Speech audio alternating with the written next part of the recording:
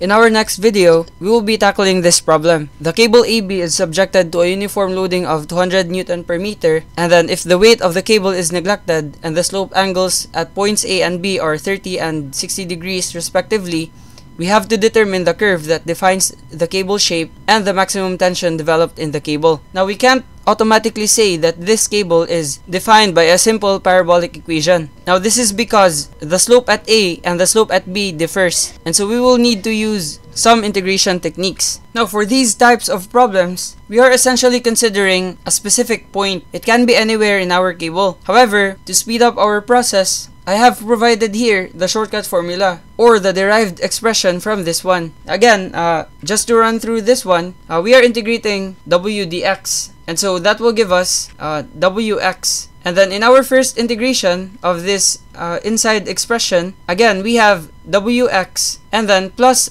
an arbitrary constant because this is an indefinite integral. And then if we will integrate this once more to account for this one, then we have wx squared divided by 2 because we will add 1 to our exponent and then we will divide by this result. And so that's why this is wx squared over 2.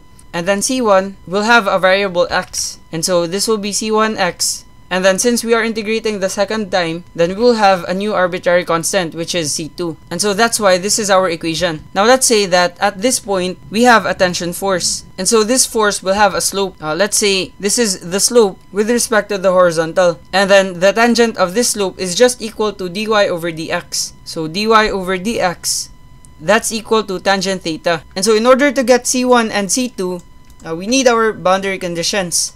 Now we know that at x equals 0, again, we are considering this one as our origin, this point, because again, this is our x-axis and this is our y-axis. And so at x is equal to 0, our y is also equal to 0. And so this is our first boundary condition. And so if we will substitute that here, we have y will become 0, and then all x values will be 0. And so we are left with C2. And so that's why our C2 will be 0. And so we already have our first arbitrary constant. Now to get the value of C1, we need another boundary condition. Now we can obtain that using our slope at A.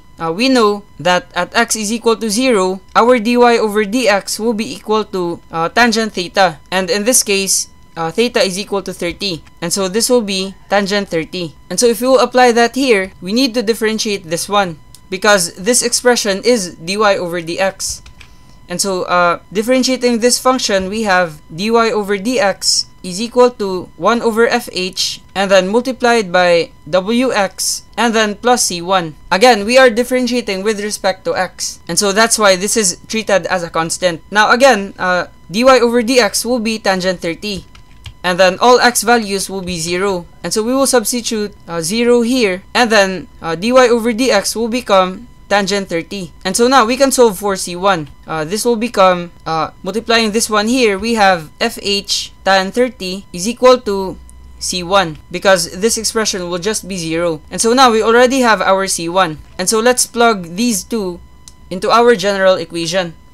And so let's just copy this one. Again, this will be 0. And then C1 will be FH tan 30. And so we have y is equal to 1 over FH and then WX squared over 2 plus FH tan 30 and then multiplied by X. And so the last thing that we are going to do is to find this constant value. Now, how can we find this one? Again, we still have another boundary condition. Now we can get that at this point because we know that at x is equal to 15, which is right here, our dy over dx will be equal to tangent 60 because the slope here is 60 degrees. And so let's just copy this one. Again, we are using this to solve fh, but we will not be plugging that one into this equation. Instead, we'll be using this one because what we have is dy over dx. However, we already have C1, which is FH tan 30. And so this will be plus FH tan 30. Now, our X should be replaced by 15. And so this will be 15. And then we will replace W by 200 because our uniformly distributed load is 200 Newton per meter. So W will become 200. And then dy over dx will be tangent of 60 degrees. And so now we can solve FH. Let's just use our calculators. So we have tangent 60 is equal to 1 over FH and then multiplied by 200 times 15, and then plus x tangent 30. And so press shift solve, you will be able to obtain FH. Now that's 2598.076. And so this will be our FH. However, this is still the horizontal component. But what we are looking for is the maximum tension, which is developed in the cable. Now, we already have our answer for the first requirement, which is the curve that defines the cable shape. Now it's this one. However, we need to substitute FH and W. And so let's first solve that one. And so our equation will be y is equal to 1 over 2598.076211, and then w, which is, let's just copy this one. Our w is 200, and then x squared over 2. Now this will simplify into 100. So let's just change this one. And then plus FH tan 30, we have this value multiplied by tangent 30.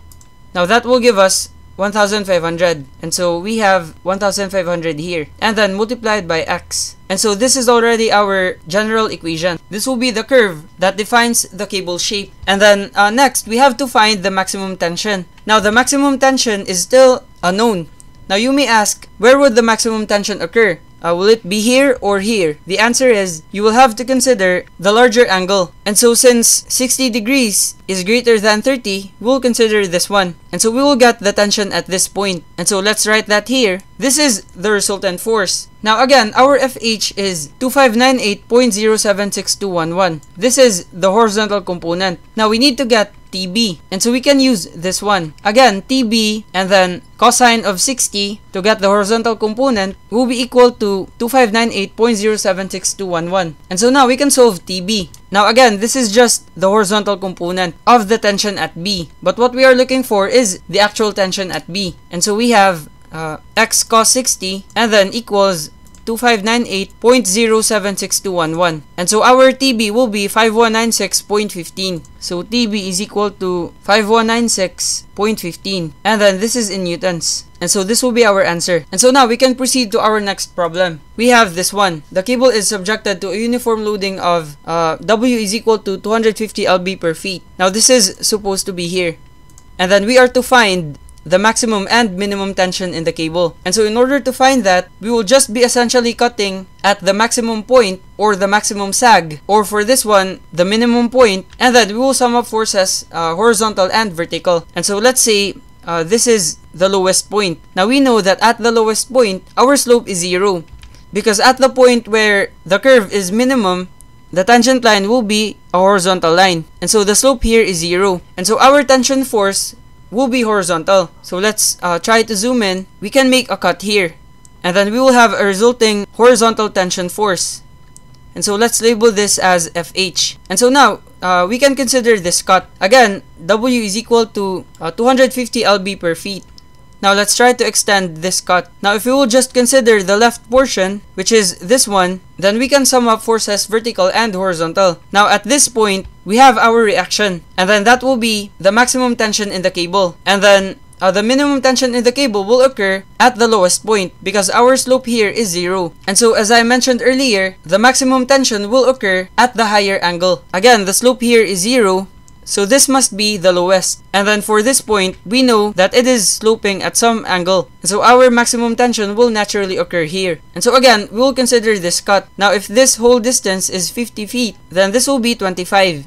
Again, this is a symmetrical cable. And so this will be 25 feet. And so considering this half, we have a resultant force acting here, which is at 12.5 meters, or half of 25. So this is 12.5 feet. And then this resultant is just equal to 250 lb per feet multiplied by 25 feet. And so feet will cancel, and then we are left with 6 to 50 pounds. And so this is our resultant load for the equivalent loading of this one. And so now we can sum up forces vertical. We have 6 to 50, which is downward or negative, and then plus the vertical component of this one. Now let's label that as TAY, or the vertical component of the tension at A. Let's just label this as A, and then this one as B. And then we will equate this one to 0. And so now we know that TAY is just equal to 6 to 50, and then pounds.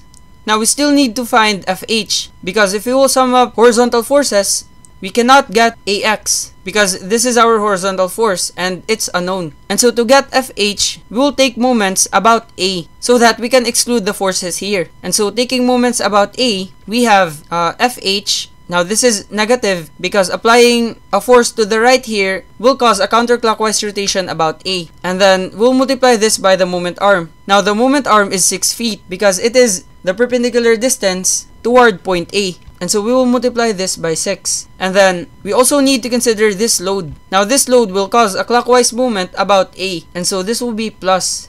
And then 6 to 50. And then we will multiply this one by the moment arm. Now that moment arm is 12.5 feet because this is the perpendicular distance. And so times 12.5, we will set that to 0. And so solving FH, we have negative x times 6 plus 6 to 50 times 12.5 is equal to 0. We will get 13,020.83. So FH will be 1320.83 and then pounds. So this will be our answer for the minimum tension. Now for the maximum tension, we have to find the resultant reaction at A. Now we already have TAY, and then since if we sum up forces horizontal, we have TAX is equal to FH, we can say that TAX is equal to this value. So that will be 1320.83 and then pounds. And so to get the tension at A, we will just get the resultant of these components. Now again, if we are to draw this one, this is TAX, this is TA, and this is TAY. And then if we will draw a triangle, it will look like this one. We have TAX, and then TAY, and then TA. Now again, TAX will just be equal to FH, and then TAY will be equal to W times x over 2, because we are only considering half. And so you may just use this triangle. Now moving on, we have TA is equal to 1320.83, and then squared plus 6250 squared. And so we have square root of 1320.83 squared and then plus 6250 squared. And so that will be 14443.15. And so this will be our answer for the maximum tension. So I'll just copy this one and then let's write that here. And so these are our answers.